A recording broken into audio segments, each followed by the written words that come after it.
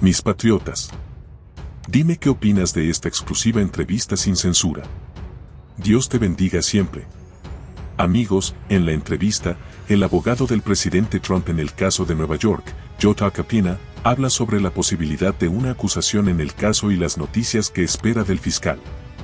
También se discute la credibilidad de los testigos y se cuestiona la integridad del proceso judicial. Capina expresa su frustración por el presunto abuso de proceso y la discrecionalidad del fiscal. Aunque se mencionan varios detalles específicos del caso, la entrevista concluye con un enfoque en la preocupación de Capina por la integridad del sistema de justicia en general. En última instancia, expresa su consternación por lo que considera un abuso de proceso y abuso de la discreción del fiscal. Is President Trump's attorney in the New York case. Joe Capina is with us. Joe, thanks for being with us. All right, so I know there's a lot of chatter, a lot of rumors out there. To the extent you are able, the rumor is that there might be an indictment tomorrow, an arraignment sometime next week. Have you heard anything directly from the DA? Not yet, no. They said they would notify us when there's a grand jury vote. And once that happens, I guess, depending on that vote, the next steps will be discussed. But I've not heard anything out of it. We're hearing is what everyone else is hearing. Well, they have I don't this grand jury convenes tomorrow at 2 p.m. They're probably going to be done by 5 p.m.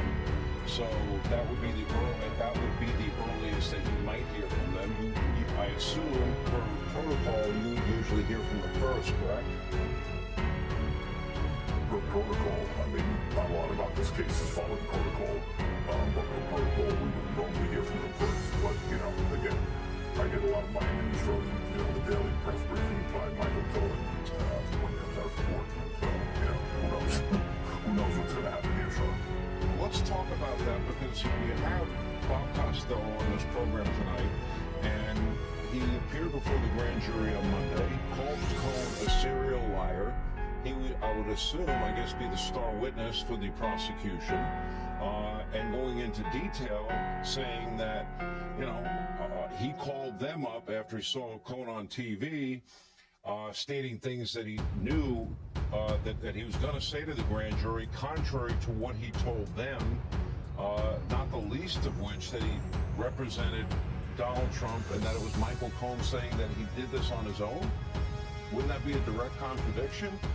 And, now the DA, don't they have to pay attention to the fact that you've got somebody known to be a liar, a convict, versus somebody that is coming in and saying, no, that never happened? How does a jury react to that? We've done over 100 cases in New York. Yeah, New York jurors are very savvy. I know they're banking on the fact that New York jurors might not like Donald Trump. New York jurors are way too smart. And New York jurors I have all the trust in the New York jury because at the end of the day, they're going to do what they think's right. They don't want to go all over themselves in America.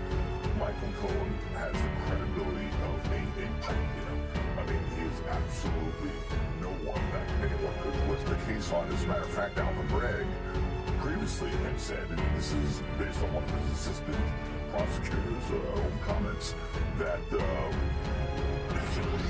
guy acts like he's a movie star. He's a felon who's bankrupt, has no law license, is a convicted liar and a perjurer. Someone who couldn't say great things about Donald Trump every time he got in front of the camera and make kid on TV to say how great Donald Trump was down. Of course, he's trying to write a book and get his book sold. Putting him aside for a second.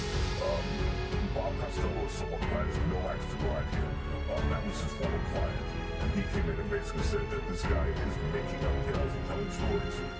One thing he did, Michael Cohen, aside from pleading guilty to various lies and admitting to lying for Congress and amongst other things, having a tax medallion issue separate and apart for anything to do with Donald Trump, where he was involved in that scheme to defraud. He's someone who's not, they can't embrace, and Al Bragg said he couldn't envision a world where he would bring a case based on the word of Michael Cohen. I guess he's changed his tune because he's succumbed to political pressure. And I will tell you, Sean, it's a sad day. It really is a sad day. I'm not, I can't tell you how upset I feel based on the fact that in my 32 2 years as a lawyer in practice, both as a prosecutor and defense lawyer, I have never seen anything close to this level of abuse of process and abuse of prosecutorial discretion. And it makes me sick to my stomach, quite frankly. Let me quote the New York Times. I think liberals like the New York Times. I'm not particularly fond of it myself, but February 13, 2018, this is a quote from Michael Cohen. I am Mr. Trump's longtime special counsel. I have proudly served in that role for more than a decade. In a private transaction in 2016, I used my own personal funds to facilitate a payment of $130,000 to Ms. Stephanie Clifford.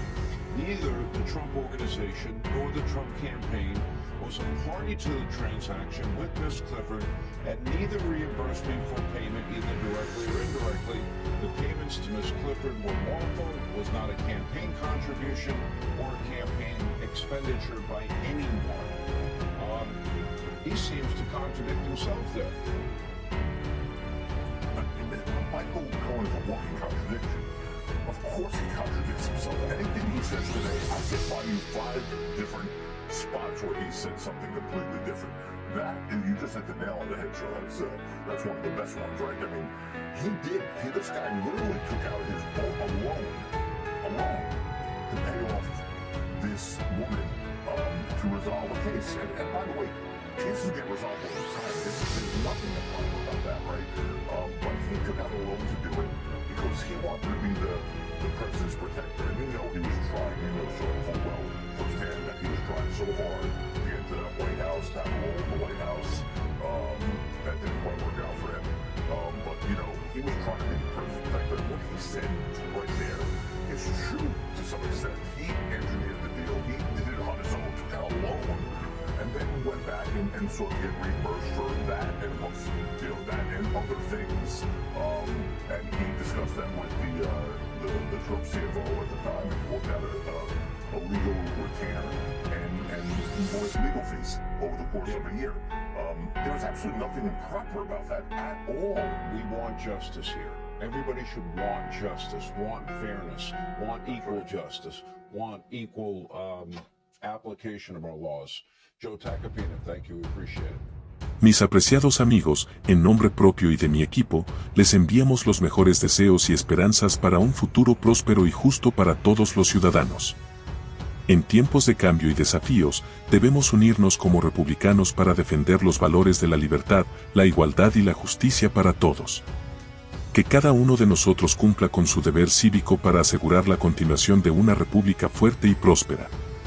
Que viva Trump presidente 2024. Y dime tú qué opinas. Únete a la comunidad de noticias republicanas sin censura y mantente informado con la verdad detrás de las noticias en Estados Unidos. Te esperamos.